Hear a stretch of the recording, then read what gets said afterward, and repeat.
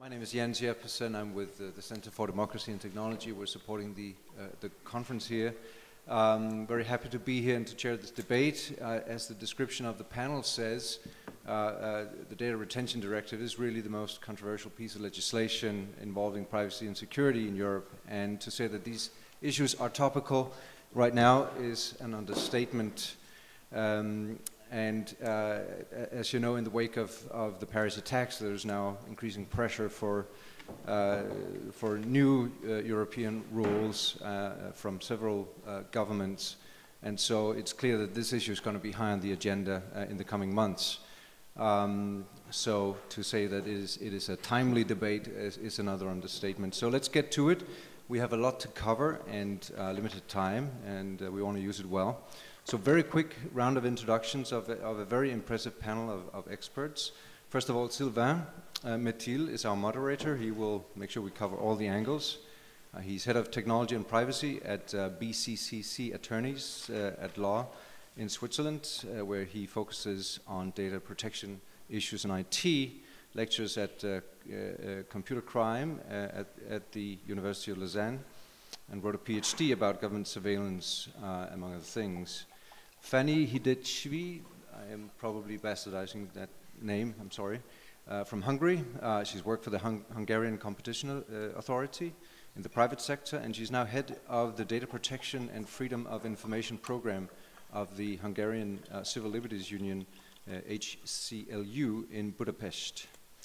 And from Holland, Fulco Blokhuis, a partner with the law firm Boekx, where he is specialized in media law and IPR and other things. He also, aside from the client work, he writes articles for the press, gives lectures, and is a guest lecturer at the University of Leiden and a member of the Dutch Copyright Association and the Dutch Advertising Law Association. Welcome, Fulco. Also from Holland, Rejo Zenger is a privacy advocate from the well-known digital civil rights group, Bits of Freedom. He is working on various civil rights and digital communications issues and has worked intensively on the Dutch legislation on data retention and the challenge to that. Franziska Boehm is an assistant professor of IT law at the University of Münster, and she teaches IT law, IP law, data protection, and media law. She studied law in Germany and France and has a PhD from the University of Luxembourg. She did a PhD on information sharing and data protection in the area of freedom, security, and justice, and that thesis was published as a book by Springer in 2012, and she's also co-written a paper on the topic of the exact topic of this debate for the Parliament Green Party in June of 2014. And Hielke Hijmans is head of unit at EDPS. He is currently on sabbatical to write a thesis on the role of independent regulators in enforcing protection of European constitutional values on the internet. And he formerly worked for an advocate general at the CJEU, and before that as a counselor with the Dutch Ministry of Justice. So, a lot of expertise on the panel, so let's get to it. Sylvain? Thank you very much. Welcome everybody. Thank you very much for getting up so early in the morning and filling up this room. We were not expecting so many people, so we were a little scared that we will be almost just between ourselves, but thank you for coming. So, Hielke, I'll let you start. You have the floors. Thank you. It's always a pleasure to be here at the CPDP. I feel a sort of veteran. I remembered before it was not even here in Schaerbeek, but we did it somewhere else in Brussels, so this is really always a fantastic event which takes place every year and is nice to be.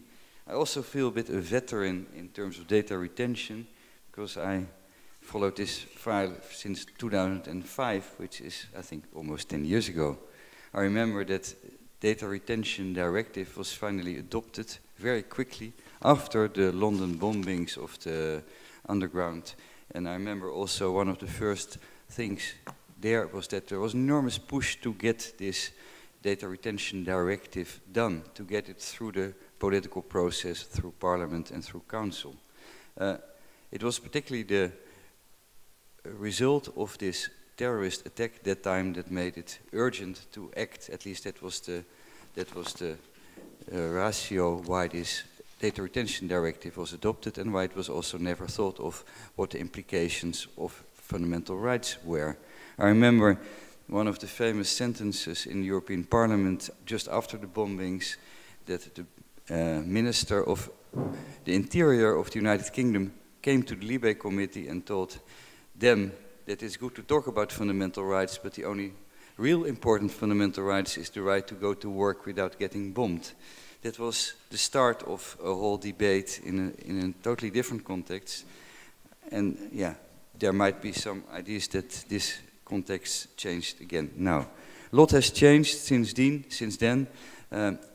The directive has been challenged before the court, initially because of its legal basis, and then finally, we all know, because of its substance.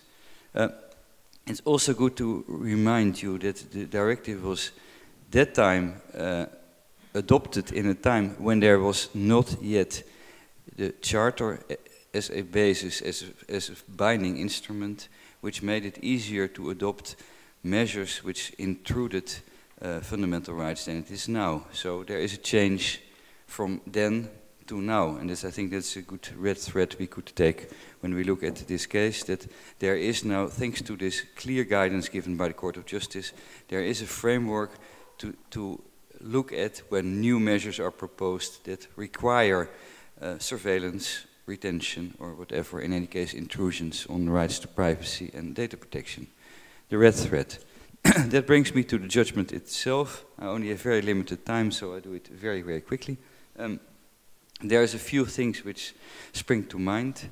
The one thing is, and that's for lawyers in this area, the most important and most highly relevant point is that the Articles 7 and 8 of the Charter, so the rights of privacy and data protection, are more or less taken together by the court, not as different fundamental rights, but just as one package of fundamental rights. There's a lot to say about it, but it's, from a legal perspective, quite interesting. Then the second point to make is the seriousness of the intrusion on the fundamental rights. That's something where the court is quite strong. They say this is particularly serious. What happens through this Data Retention Directive, the retention of traffic data, it allows conclusions on privacy issues,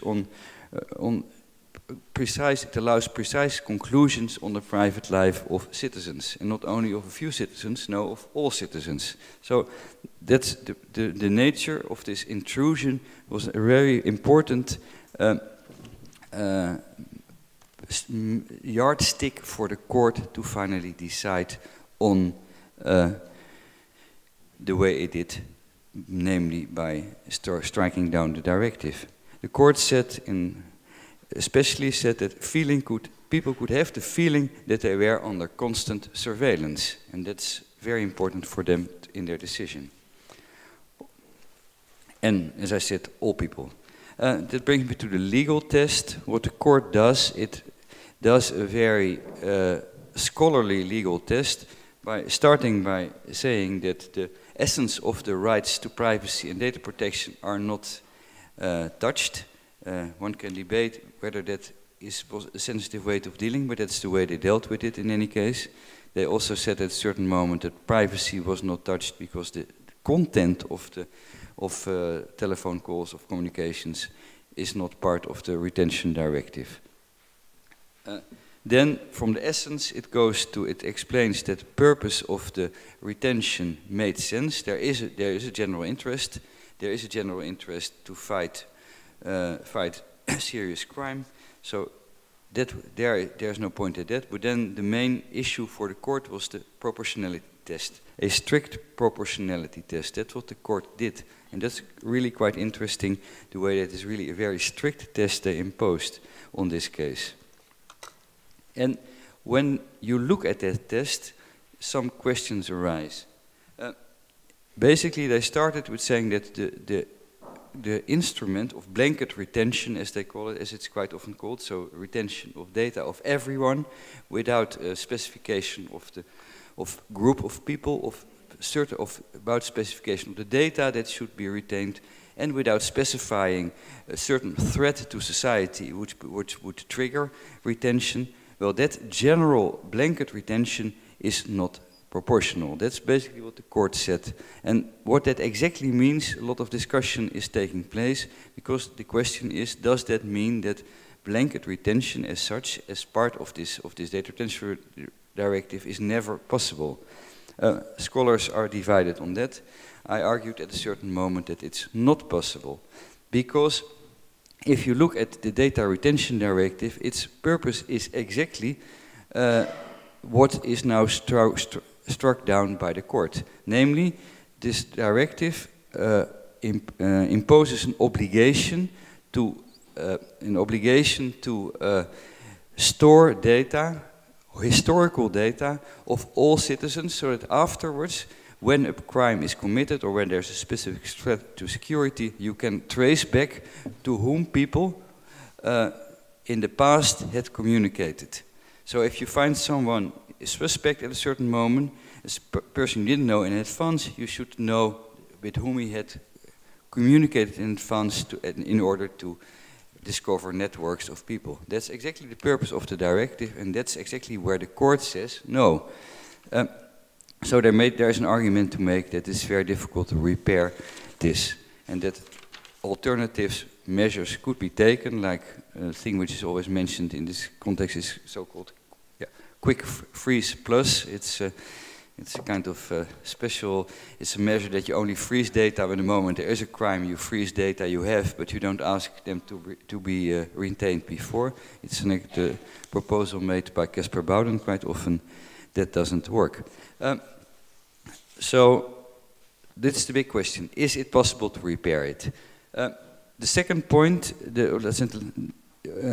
which is important in this judgment, is that it clearly states, and that's also for all future EU legislation extremely important in this area, that where EU law imposes an intrusion on fundamental rights, so where it imposes, for instance here, the storage of data, EU law, the same instruments, should also provide for the necessary safeguards. And that's important, because what the legislator had done, and I will round off because I don't have much more time, what the legislator had done, it said, we decide on the intrusion and the exact measures how the safeguards, who has access, under what conditions, limiting access rights for data subject. That's a matter, that's an issue for the national legislator. The court said clearly, if you ask for intrusion, then you must also ensure that there's sufficient safeguards. Those are the main elements, I would say, of this court judgment. There's much more to say to it, but that's not what I'm allowed to say here. But I think it's good to keep in mind, when we talk about it much longer, the main thing that we are now back in a situation we all know where terrorist threats are there on a day-to-day basis, but when there's measures proposed to address those, emergency measures proposed to address those threats, we now have a clear and strict legal framework to stick with. I think that's the main value for the current situation of this directive. That's what I want to say. Thank you very much, Hielke. I know that was a difficult exercise to summarize such a huge and so debated decision in a very limited period of time. So would you say that's more a question of retention as such, the issue, or that's the fact that's an indifferentiate retention? Well, there's different issues. There is this measure didn't differentiate amongst people. You could say that other measures are of a different nature. There's a lot of talk again about EU PNR, a subject which is also on the table for 10 years almost, but was never adopted because of the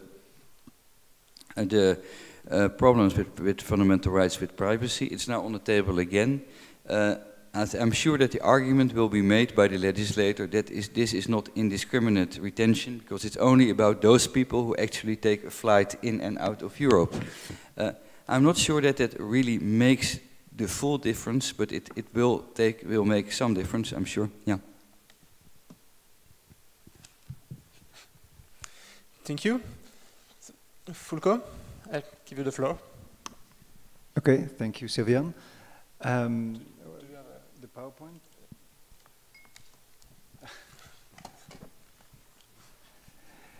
Okay, thank you, Jens, for my introduction. Due to the time, I will not repeat that in short. I represent several institutions and companies who have started an interim injunction proceedings against the Dutch state to suspend the Dutch Data Retention Act. I will tell you in short what the arguments are. I will not go into depth about the court decision.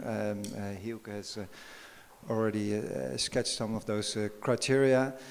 I will just elaborate on the Dutch situation. In the Netherlands, formal legislation cannot be assessed against the constitution. That's forbidden, but we can assess it with a European framework. And therefore it's important that, apart from the fact that the court has declared 7-8 of the charter applicable in this case, it's also very important that the European Court of Human Rights case law is applicable. I think that's also a little bit, it can have more attention than it has been given in the recent debates. So what happened in the Netherlands after the court decision? In April last year we had two major ECJ court decisions, one of which was this. The other one was the ACI in Dutch thuiskopie court decision, which was about downloading from an illegal source. After 1 week after that court decision, the Minister of Security and Justice said, well, downloading from an illegal source is immediately forbidden in the Netherlands within 1 week. But it took the Dutch state a couple of months to study the other court decision of the Digital Rights Island. And it asked the Council of State, it's an advisory division in the Netherlands, for advice how to handle this decision. And the Council of State then stated, well, the Dutch Data Retention Act largely mirrors the directive, so it is eminent that the act will suffer the same fate as the directive. It has to, we have to adapt to it. The Act falls within the scope of Article 15 of the e-privacy directive. That's the legal framework where criteria of necessity are stated. And at this situation, at the current situation, the Dutch Act is still valid. So telecom communication companies, ISPs, they still have to retain all the data as it was like 7 April 2014, and we still have a blanket retention for all citizens, whether they are suspect or not suspect in the Netherlands. The Dutch government agreed with the Council of State and said, okay, we need to comply with the Article 15, we need to adapt it. We, 3 months later after the advice, so in November, they proposed a new act in which they addressed some, not all, of the criteria of the court decision. For instance, they proposed that access will now be controlled by a judge. You have to pass a judge to see the access. But we still have blanket retention for 12 months and 6 months for all civilians. That will not change. And that is elaborated with the sentence, we do not know beforehand who will be a suspect or who will not be a suspect. And then they refused to suspend the act. That's when we got some calls and got some groups together and formed a coalition. I will come to that in the next slide. But it's important to note that the European Parliament's legal service has come more or less to the same conclusion in December 2014 with one of the quotes following the DRI judgment, member states run an even higher risk than before of having their legislation annulled by national courts. So obviously we were pleased to read that. Let me tell you a little bit about the claimants we represent. They're divided in 3 groups. First of all, obviously the groups who protect privacy and human rights, which are Privacy First and the NJCM, they're an institution for human rights in general. Then a couple of internet and telecommunication service providers. We regret that there weren't more. Maybe they will join us or join the court on a later date. And last but not least, and this is also addressed in the DRI judgment, lawyers and journalists that are the parties who have a right to professional secrecy.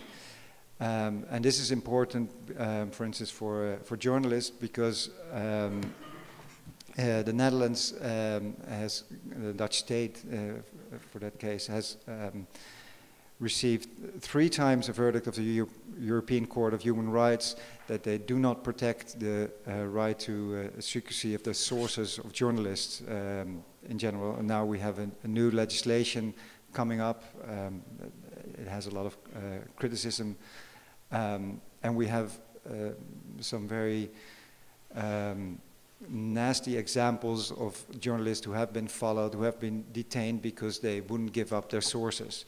So it's important, to our opinion, that in the new legislation some safeguards for these groups will be handled as well. Last bit, the court hearing is planned on 18 February, so still a month ahead. So maybe I'll see you there.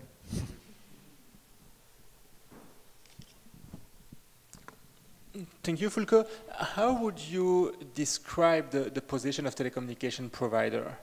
Because somehow they could be trapped in the middle.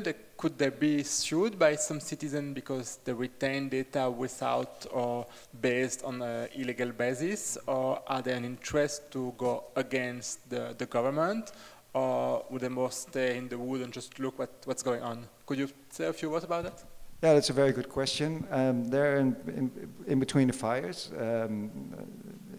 To me, it's quite obvious that they're breaching privacy rights by retaining the data, but on the other hand, they're risking severe fines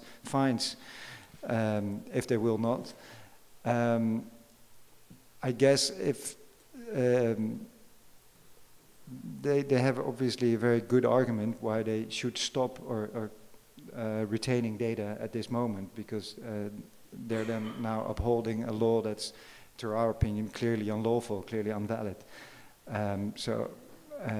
I think the risk will be minimized if it comes to court and they have a good case where they have to stop retaining the data. The problem is, however, that until now, there have been some people calling up to telecom communication companies, please stop retaining data, but I have no example of one doing that. Maybe Rejo Zenger will have a bit more information about that later on. Thank you.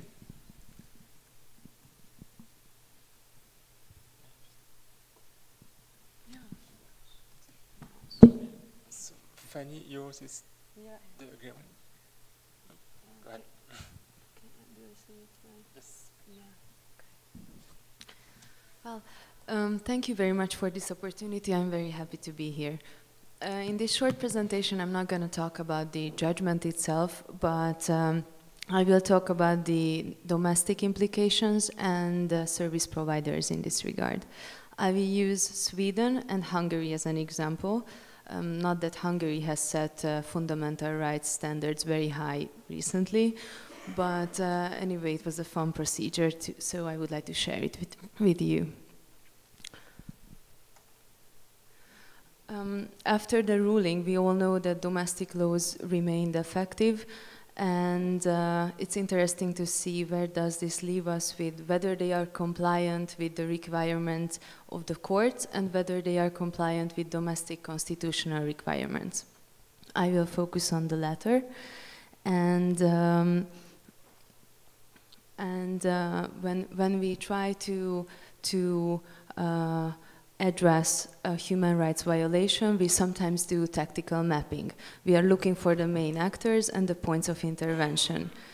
At this point, we will assess that the EU is not important because, of course, we know that the solution could come from there, but we haven't seen it yet. And of course, maybe the most important actors here are constitutional courts. And you might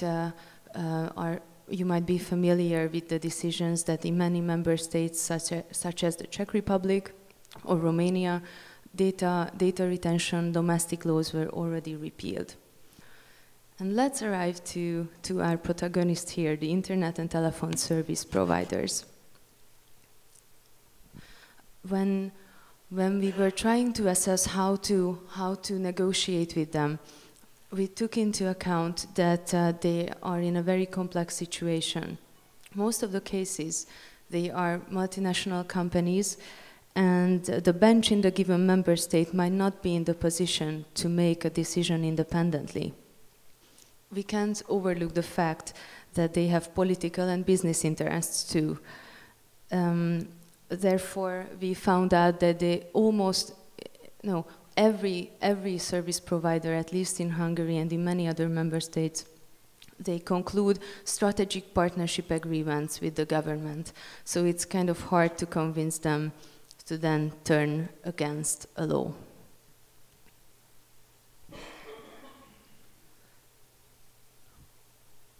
Yeah. So the case of Hungary, it was pretty interesting how it happened. Neither of service providers decided to stop retaining data, but after the judgment in April, there was no political will for addressing this problem. We had national and then municipal elections, and ever since October, the politicians are too busy with the turmoil, with the demonstrations, Putin, and the new nuclear power plant in Hungary. So we can say that the legislation is off the table. The second actor could be the DPA. Well, the Hungarian DPA, you might remember that on the 8th of April, the exact date of the data retention ruling, there was another one calling in question the independence of the Hungarian Data Protection Authority. Not so surprisingly, our authority remained silent in this problem, and they only gave a legal opinion when we asked for one. Then they said that they would support a change in legislation, but there was no official initiation for that. One of the biggest restrictions on fundamental rights in Hungary is that the government cut the access of every citizen to turn to the Constitutional Court. It's not possible anymore to challenge any law directly before the Constitutional Court. You have to go into normal legal procedures before courts, which could take 2 to 3 years, and only in the end you can challenge that decision. And this is what we chose to do. We were looking for partners between service providers. We have Telenor, Vodafone, and Telekom in Hungary. Telekom was out of the question because they have media ownership and they participated in firing a chief editor of an online news site just because they published an article about a minister using public money for a private trip. And then he was fired the next week. So Telekom was out of the picture. We had Vodafone and Telenor. They said that they really hate this obligation to retain data, mostly because of the costs, of course, and maybe because of a very small group of customers who appreciate privacy and personal data. In the negotiations, it went the farthest with Telenor, who said they would support our case to challenge the law, but a new public procurement frequency tender was introduced, one of the biggest one. So this company also decided not to be a partner with us. Therefore, the only option we had to sue these service providers, lose at every instance at court, and then in the end turn to the Constitutional Court. Nevertheless, we tried something new. We invoked a provision almost never used by judges. On the first trial day, we convinced the judge to suspend the case and refer it directly to the Constitutional Court. It has never happened before in Hungary, only in cases regarding Swiss franc mortgages. And we are very proud of this. And now it's on the table of the Constitutional Court, and they have 90 days to make a decision. In the meantime, we are not expecting much from this, but we received an offer from a ISP that they will secretly involve our comments if a new law, a new bill is introduced, but we can't put our name on it, because as soon as our name as a human rights watchdog NGO gets on the paper, we can be sure that it won't be taken into account. So now the question is lobbying, secret lobbying, which is not our favorite thing, as I'm responsible for freedom of information as well, not just data protection. So the question is, which will be more successful? And a pretty different story from a pretty different country, just in a few words. In Sweden, after the ruling, service providers, on their own initiative, they decided to stop retaining data. And everything went fine. They asked for the permission of the authority, and they were in agreement. And then in the summer, the government appointed a new commissioner and ordered the authority to call for the service providers to start retaining data again. And this is what happened, but without fines. At least so far there was no fines. Service providers decided to act differently. One of them did not follow the order and still not retaining data, and they filed this legally, and they turned to the European Commission. The others, they were more coward, I guess, and they followed the order. Yeah. Well, my conclusion is just a remark that isn't that ironic that service providers who are not really our big, we don't really like them from a data protection perspective. These companies are our biggest allies in this fight. Thank you, Fanny. When you presented the situation in Hungary, I had some concern because the telco have interest at least not to react, or most of them. The citizens, we do not really know how far they care or how ready they are just to defend the right. Then you presented the situation in another country when we see a little more hope, but not that much. So is that just a subject that we're here discussing and that privacy lawyers are very keen to discuss and see an interest, or is that something that's more important and we need to fight, or people are ready to fight for? Well, about the interest, the most important arguments of service providers, the maximum what we could get, that when we tried to turn to the Constitutional Court, they claimed that they're not objecting to it. So they didn't say that they support this, they said, okay, we are not in objection. But the main concern was not about fundamental rights. The main concern was claims for damages. They are scared that if the Constitutional Court says that it was unlawful data retention, that what happens if all customers will turn to court and sue for damages arising from the unlawful data retention. I see this as the most important interest. So that would be the leverage that you could have regarding telco. Thank you.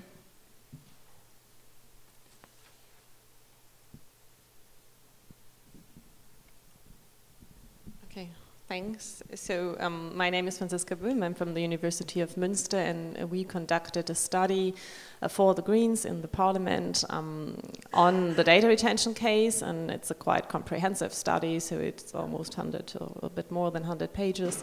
The study analyzes the Data Retention Directive judgment of the court in detail, and we evaluated the impact on other data retention measures in member states and as well at EU level. We analyzed it from EU point, or from EU law, so it's and it doesn't include national law, but we try to analyze it from an EU law point of view. The study was handed out yesterday at the reception of the Polish embassy. If you went there, you could have received a copy. So, I will briefly summarize this study and what we did. So basically, we analyzed 3 points.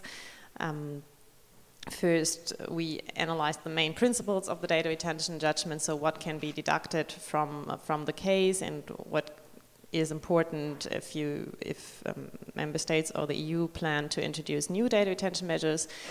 Then we analyzed a bit the impact on data retention measures in the member states, so what can member states do if member states or NGOs can do if member states still have their data retention laws in place. And finally, we evaluated the impact on other data retention measures in the EU. The first thing, so I come to the results of the study and the results of the analysis of the data retention judgment. I think it is very astonishing that is the complete and retrospective annulment of the Data Retention Directive. Yeah. It's one of the first times that the court really annulled a whole directive and completely declared it void. So this is important, and it emphasizes the seriousness of violation of fundamental rights. We also believe that it is a clear opposition to the general and undifferentiated nature of mass data retention measures, which is also the first time that the Court of Justice clearly said something to this issue.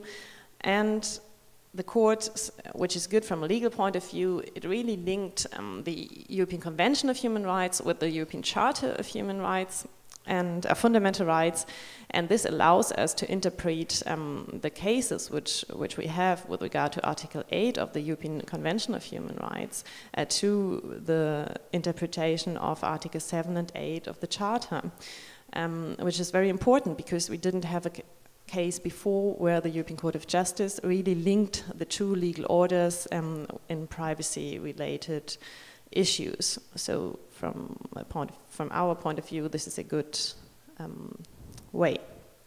This also, we concluded that this interpretation of the ECHR and the CFR in a parallel way allows for a broad application of the principles developed in the case. The court did not limit its jurisdiction to this specific case of the Data Retention Directive.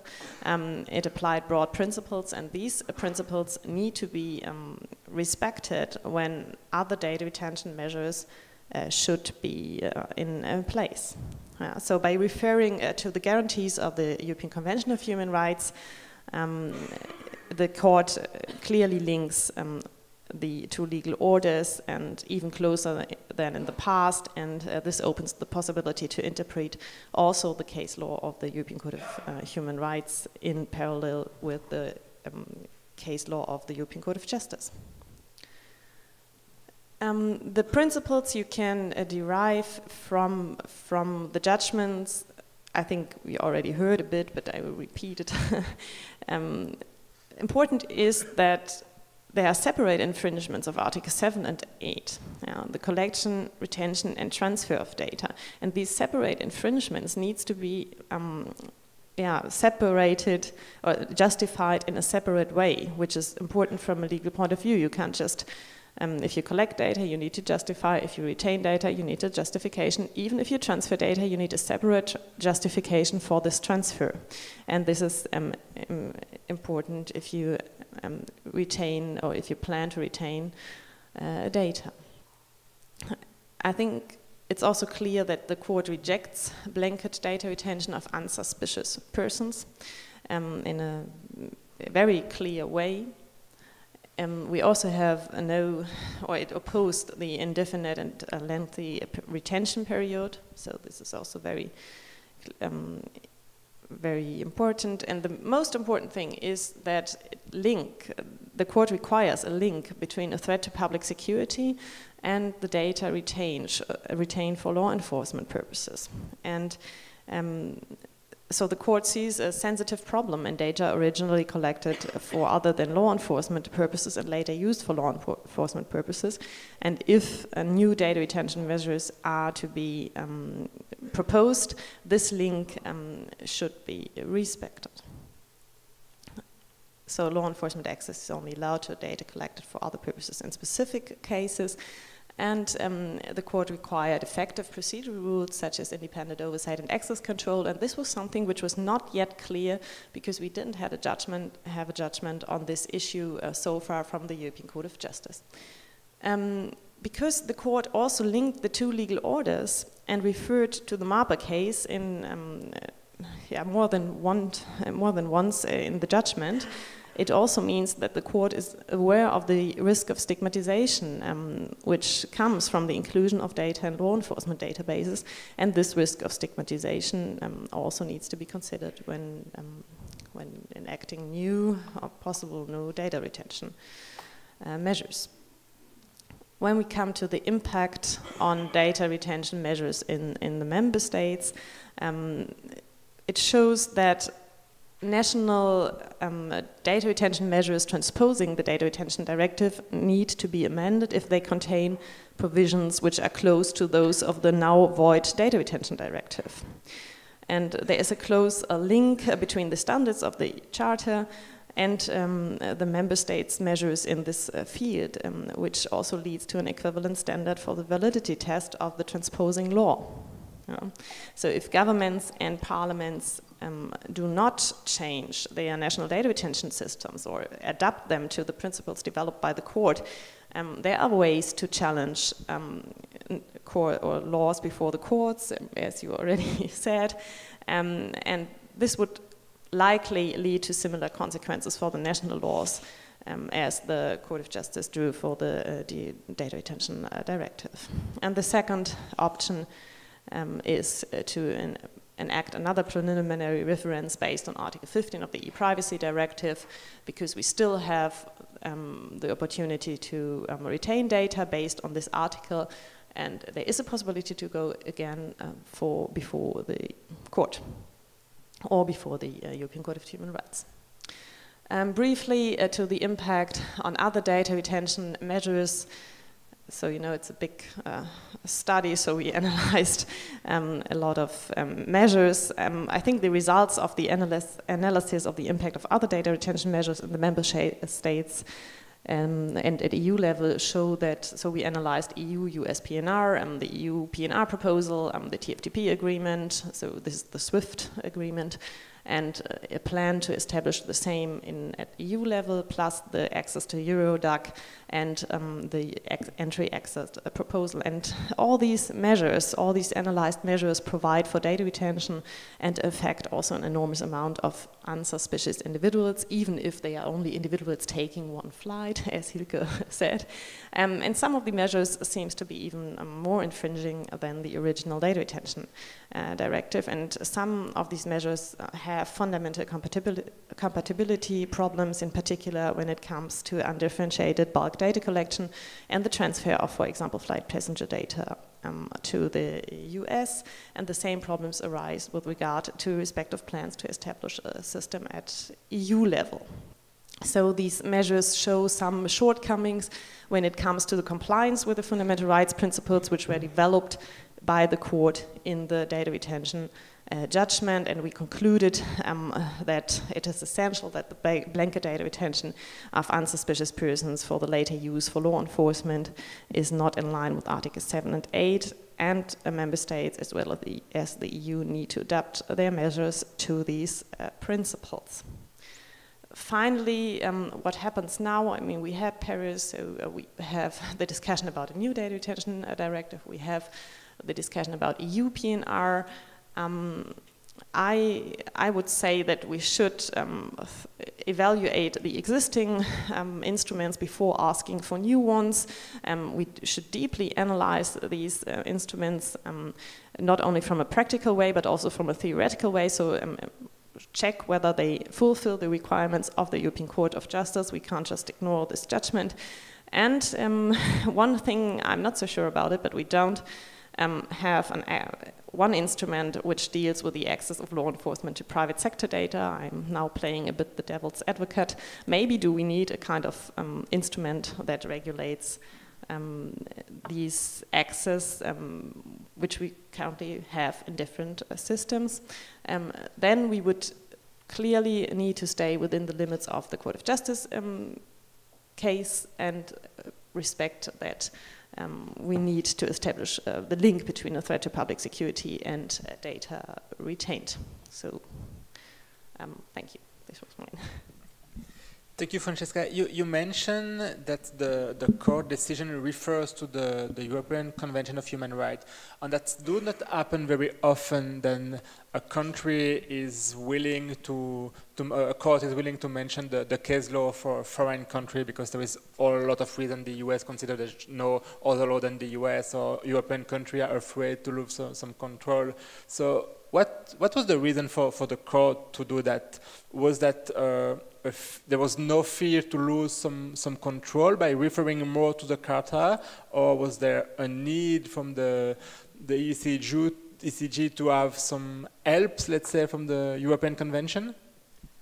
I think that, well, we all know that the ECJ didn't have the opportunity to deal with these kind of issues of the former third pillar before, so it was one of the first judgments which dealt with these issues. And we also know that the European Court of Human Rights has a long and established history of judgments in this respect. So I think that the court wanted to make clear that we have established standards in Europe, and by linking the standards of the EU to the standards of the ECHR, I think it wanted to emphasize the importance of the standards which were already developed by the European Court of Human Rights, which is a good thing, I believe. Thank you.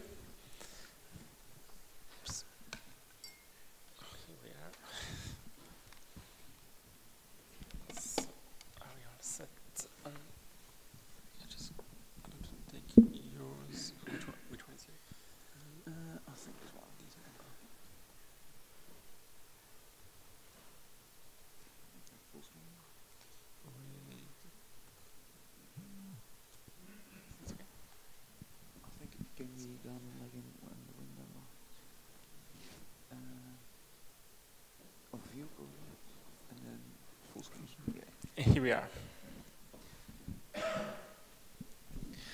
So, thank you for having me here. I'm Rejo Zenger. I'm from the Dutch digital civil rights organization Bits of Freedom. I would suggest to, well, let's save the European Commission some work. And I would like to do so by sharing two examples of the justifying of the necessity of data retention legislation in the Netherlands. The Dutch still have the legislation and providers are required to store traffic data up to 1 year. So let me show you the first example. This is the cover of a report that most of you probably know. It's the report from the European Commission to the European Parliament, and it's the evaluation report on the Data Retention Directive. It was published in 2011.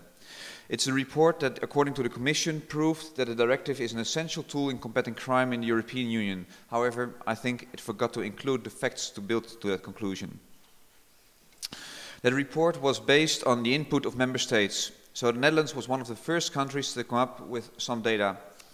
The Commission writes, the Netherlands reported that from January to July 2010, historical traffic data was a decisive factor in 24 court judgments. But even before the report was published, I already had made a FOIA request for that Dutch input, and then I analyzed those verdicts.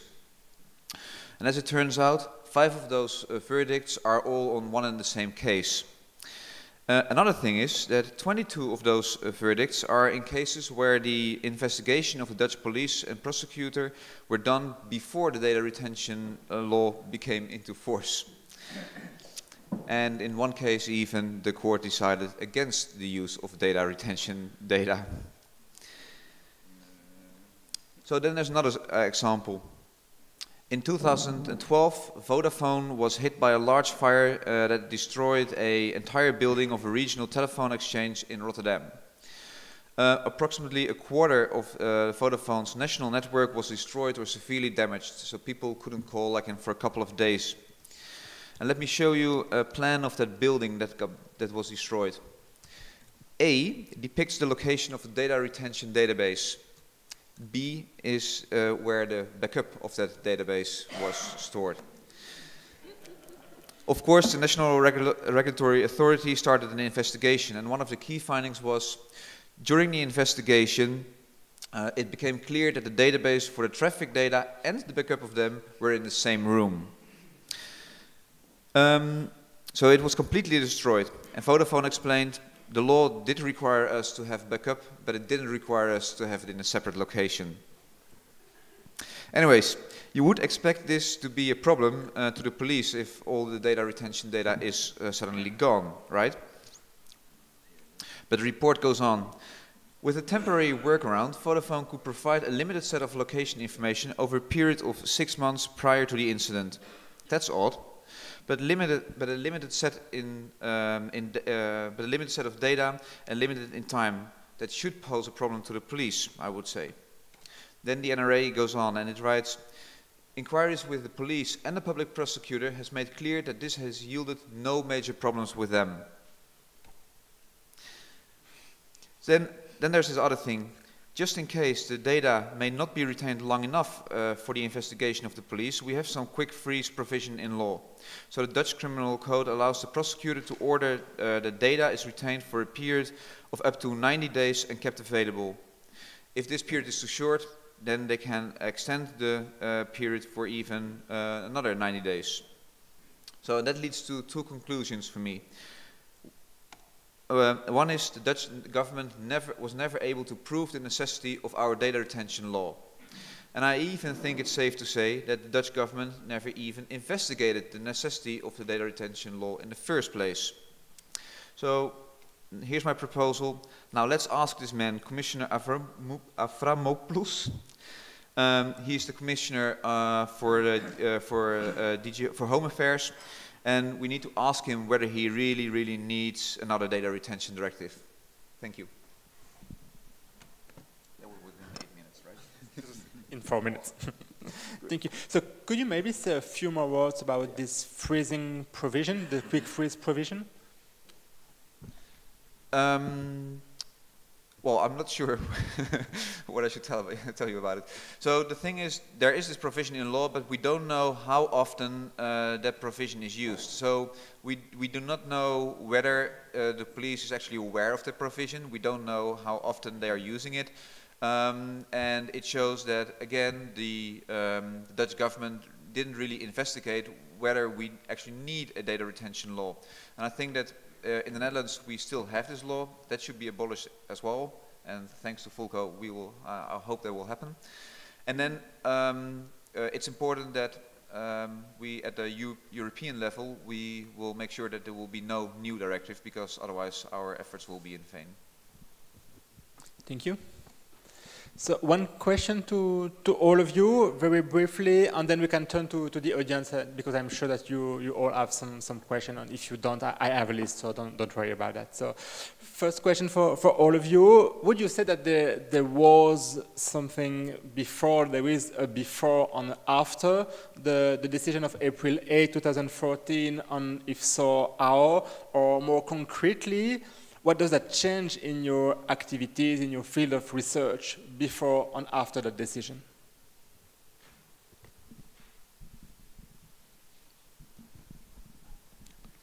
Well, if I look at this from my perspective as a researcher, which I am at the moment, it's helped me a lot to do my research, because this gives a framework for a clear framework to judge or to assess whether or not measures which are taken to allow government access to data are stored in the private sector, to have a clear yardstick, to have clear rules on what is possible and what is not possible.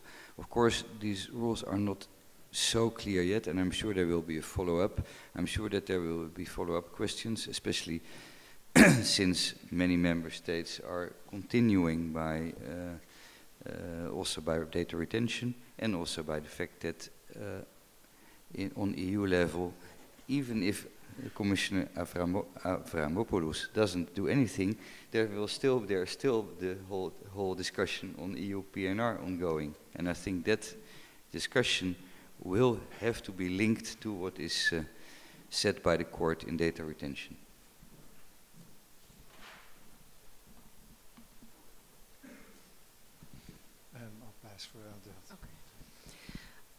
Before I answer the question, I would like to make a quick comment about the evidence, because we were sitting in Amsterdam in a summer university course, and someone from the Interpol mentioned that even if we ask in freedom of information requests about the statistics, whether it's efficient or not to access these data, it will never be answered, because if they did answer the freedom of information request, it might undermine the assumption that it's effective.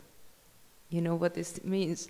And the answer to your question, I believe that for us, yes, it was a definite before-after moment, but because of a special domestic problem.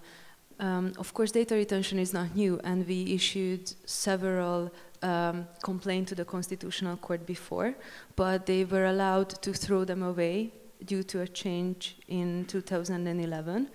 And this ruling of the court created a new possibility to fight it. So for us, the answer is yes, but I believe that the Paris attacks might be a new wall of before, after. Second after.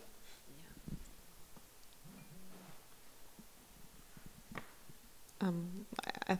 I think before it wasn't clear, and this is from a scholar's point of view, how we link the ECHR cases to the European Union cases, and I think this is tremendously important that the European Court of Justice linked the two legal orders in this very important issue of privacy and data protection. When it comes to the after, I think that we will have new cases. If we think about the Schrems case, which will come, I think also we need to develop clear rules on access of law enforcement to private sector data. We don't have any rules on that. We have some yardsticks, as Hielke said, but we need to go further. And I think we need to make sure that the judgment is respected and heard in the development of new data retention rules, and this is the most important thing we can learn. The court made a first step, other judgments will come, and yeah, let's make sure that the judgment is respected. That's the most important thing. So I think there is a after now, because we have an additional tool in fighting such legislation and proposals for so. But then again, there is no before and after if we would allow the European Commission to create another directive with data retention. And the same goes for the Netherlands. If we are not able to annul the Dutch law, then there is no real before and after, because we will end up retaining the data retention law. So I think there is a after, but we definitely need to do some work on that.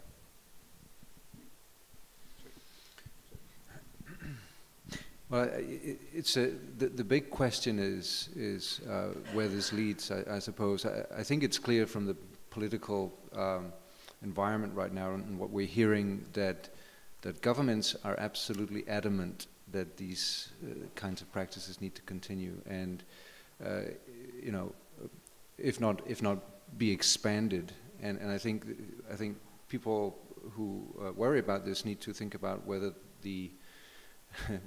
whether this needs to be fought on a country-by-country basis, or whether whether there's potential in an EU track and a piece of legislation that sets strict limits around this.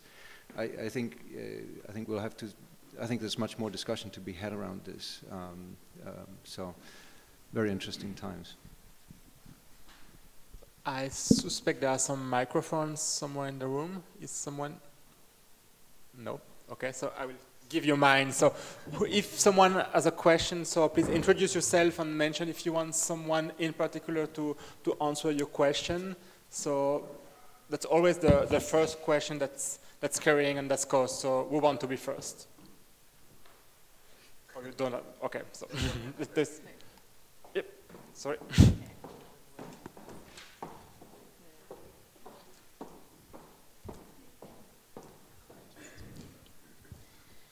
Hi, my name is Gustav Manes. I'm a PhD student from the University of Rennes 1 in France and the Institute of Technological Research, Beacon. I have a question foremost to Hielke Hijmans, Monsieur Hielke Hijmans, but to the rest of the panel as well. You specify that you don't think that the European Commission will adopt another directive on data retention, as I might have misunderstood you there. But what is your opinion on the future development? Because as I understand it, the judgment doesn't say, the European Court of Justice doesn't dispute the principle of data retention in itself, because there's a general interest. It doesn't dispute the effectiveness also. It merely states that the current directive is disproportionate in relation to the objective sought. It specifies that the retention period is disproportionate in relation to the purposes sought, but it doesn't specify that the retention period between 6 months and 2 years is disproportionate in itself. It also disputes that the access to the contents on a national level or the access to the information is too easy, but it doesn't dispute the fact that there are a necessity or a potential gain in data retention. So what is your opinion and the panel's opinion on the development? Might there still be a directive, because the principle of data retention in itself is not discarded by the European Court of Justice? Secondly, concerning other data retention acts, such as the PNR agreement with the United States. The European Court also made quite a point of pointing out that one of the reasons for the invalidation of the directive was that the information was not stored inside the European Union in relation to that geographical location. So in relation to that sort of point of invalidation, how do you see the PNR agreement and other such agreements of when information effectively is being transferred outside of the borders of the European Union? So 2 parts on questions. I can start. I'm sure that others have views on this as well. Let's start about whether or not a new directive. To be honest, I'm not fully in agreement with Rejo that a new directive would as such be a bad thing. It makes sense, possibly, if you have clear rules, clear safeguards to lay them down on a European level instead of every country making its own considerations, which might be in the end also from the perspective of human rights protection not the best, lead to the best result. That's one point. The other point is about the judgment itself. You were quite clear in your evaluation of the judgment. in my view, the judgment goes further than you say. It's not only putting limits to retention as such, but you can really question whether or not retention on a blanket, on this huge scale as such is still possible. Because if you look at the considerations of the court, it's so clear on this huge retention, on this wide retention without any limits, that you can ask yourself whether such a retention as such is still possible. So that's more, I think, than what you say.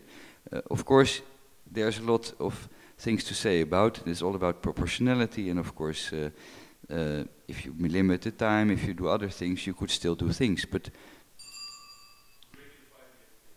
okay, I will be short. So I'm not fully convinced that it's only this specific directive with this touch and that you can easily replace it. But I'm sure that there are methods to replace it. The last point, that's the most difficult point, which you didn't touch at all in this panel, is the somehow remarkable consideration of the court in the end of its judgment, where it says that data should be stored within the European Union. At least that's an important factor. That it's difficult to say what that will mean in all times. But I don't think it's a consideration which makes it worse. Let's say the fact that there's no control by European data protection authorities. But I don't think that the court really meant to say that in all cases data should be stored within the European Union. That's quite a far-going thing if you think how the internet works at this moment, and I think that's difficult to imagine. I also think that it does not mean that US PNR, provided that there are clear limits on how the United States deals with these data, that US PNR is invalid for mere reason that storage takes place outside of the European Union. I would give others places. There was another question in the middle. If you could give the microphone. Oh, sorry.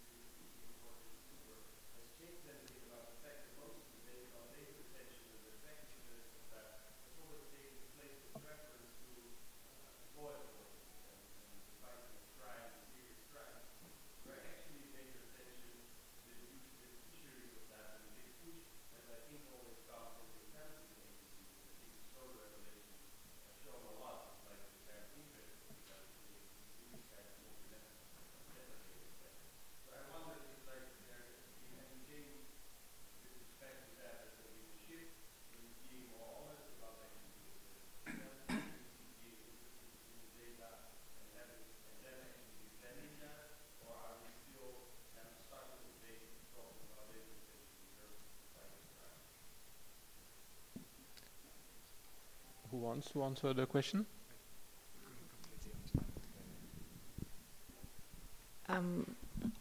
Yeah, maybe two things. The first thing is that unfortunately the EU has no competence to deal with the national security services so far, so this is still something which is not really in the competence, but I can imagine that the court, because the principles were very broad, and I think that the court wanted to start a debate on this, because having in mind what happened with Snowden.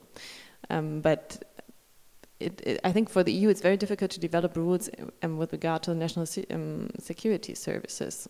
I wish it would have the competence, but they don't have it. But the principles the court developed are at least so far-reaching that at least scholars can try to apply them to a different field, which also concerns national security services. Can I add one comment? I have another one. Yeah, check.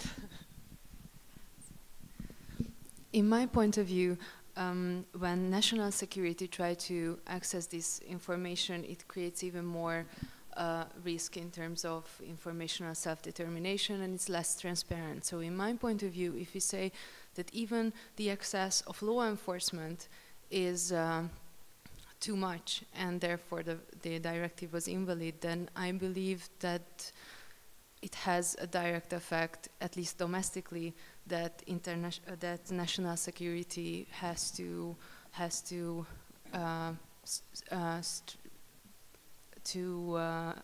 accept the same safeguards or even more. But it's not going to happen, at least not in Hungary for sure. I'm aware of the laws.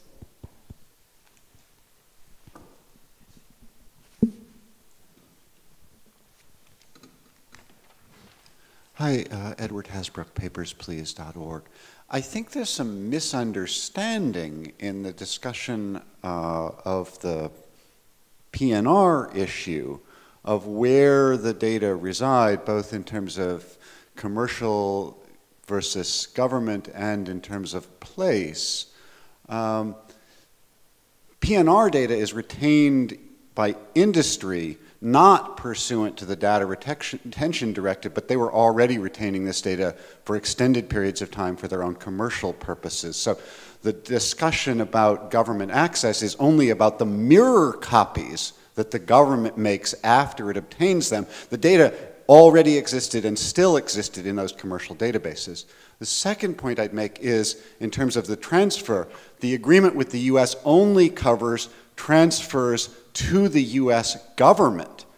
It has no effect on the commercial transfers which already occur at earlier stages when European airlines, tour operators, travel agencies have their PNR, their commercial PNR databases hosted in the US, as many of them do. So those commercial transfers are not covered by the PNR agreement with the US about transfers to the US government.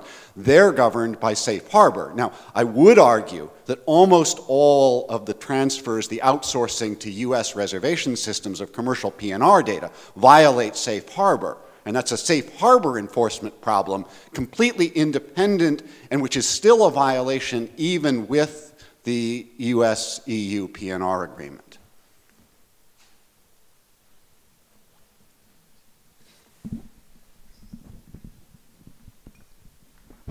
I think I agree with all you say. With all you say. However, it's good, and I think it's also extremely important to distinguish clearly the commercial flow of information of passenger data from what's required under PNR. What PNR does, it requires European companies to send those data to the US government. And why is this a problem from the perspective of EU data protection law? Because it infringes the principle of purpose limitation. You give this data for a simple purpose, namely you want to travel, so your airline needs to have this information, and you don't give it in order to have a government have a policy or implement its policy on national security or on law enforcement. That makes a difference. It's indeed two totally different issues. About what happens with under safe harbor, I will not go into, but I think the PNR agreement as such is on this requirement to send data to the US government, and here I think the elements put in the data retention case can be very helpful to evaluate whether or not this is allowed. But that does not give a final answer to it, to if it's allowed or not, but it gives help. Can I briefly add that it's, I think it is comparable, because I mean, for the data of the telecommunications providers are also stored for commercial purposes at telecommunication providers. So this is similar to the PNR case, and sure, what you said is completely true. So, and then there's one more thing, like in Edward was saying that PNR data is already stored by commercial organizations, even without an agreement by a government, for a government copy for that. And the same thing happens with the data retention in the Netherlands. So when I was saying that the Dutch government should investigate whether data retention is actually needed because maybe the data is already available, there's this report from the Dutch NRA that says that from the investigated providers, 75% of them doesn't delete the data at the end of the retention period, but they retain it for even longer.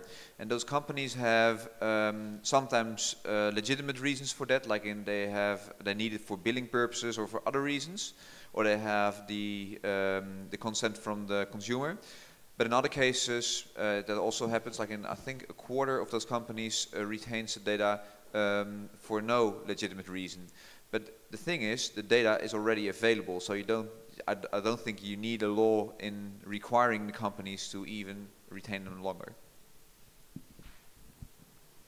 So one last question from the audience.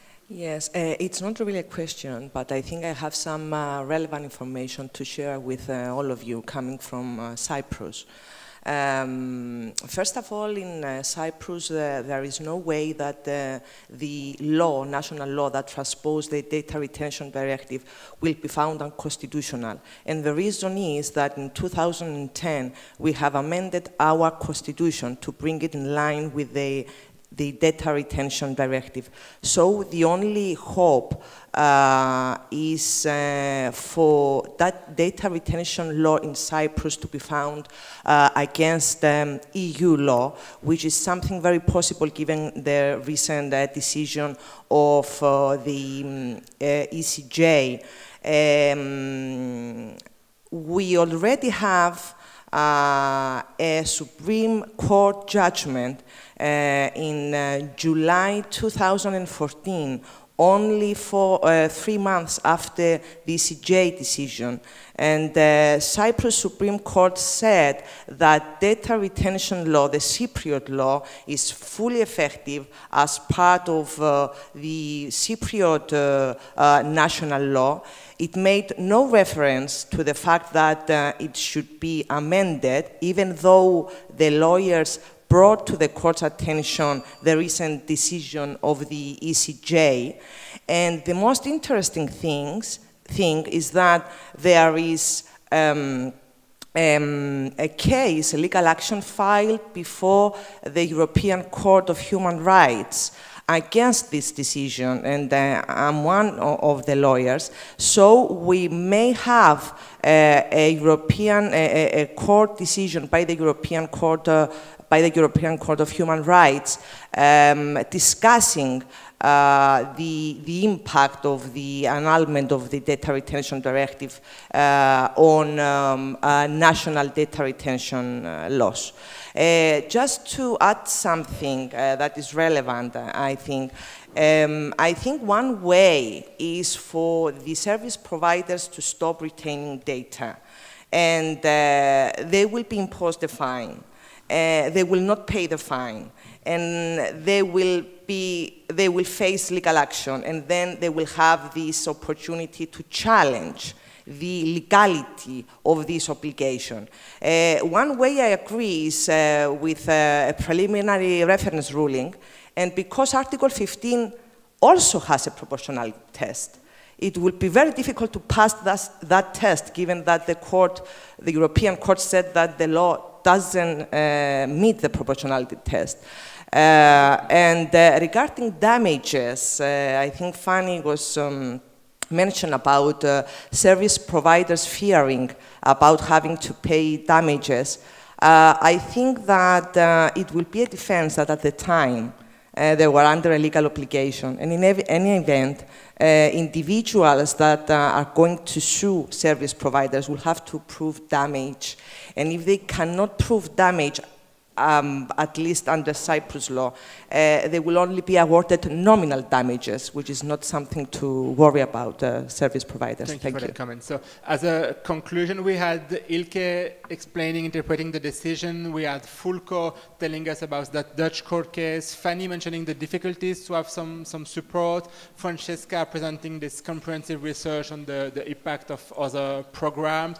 And we had Rejo that was asking some very interesting questions of the efficiency of those retained data. As a conclusion for you all, very briefly, let's say Twitter style, 130 characters, what is your takeaway of that decision? Or if you have to give one sentence to the floor, what should they bring home?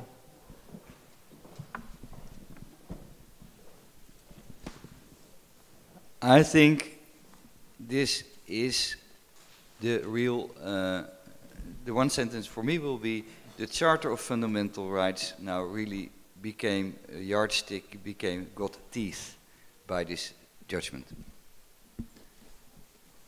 It's a very clear victory for privacy and for the European Court, where privacy remarks have been abolished in all legislation for years. And this is really a landmark case for that reason. I am very disappointed in the judgment because of not applying the efficiency test at all. But in the meantime, I'm happy that domestically it created a possibility to gain success. Maybe a hope. We need to make sure that the judgment is respected, and also with regard to other data retention measures. And I think this is a good starting point to discuss this. So I think I agree with the notion that it is a victory for privacy, but I do think we still have a long road to go to fix all of those having laws. Sorry. I agree with that, and I think there's a big job in terms of expanding this debate beyond privacy advocates and jurists and experts, and making this a the surveillance state, that needs to be a prime political issue, a mainstream political issue in countries. Thank you. Thank you very much to all of you for making that panel so interesting, and please give a big applause to my colleague.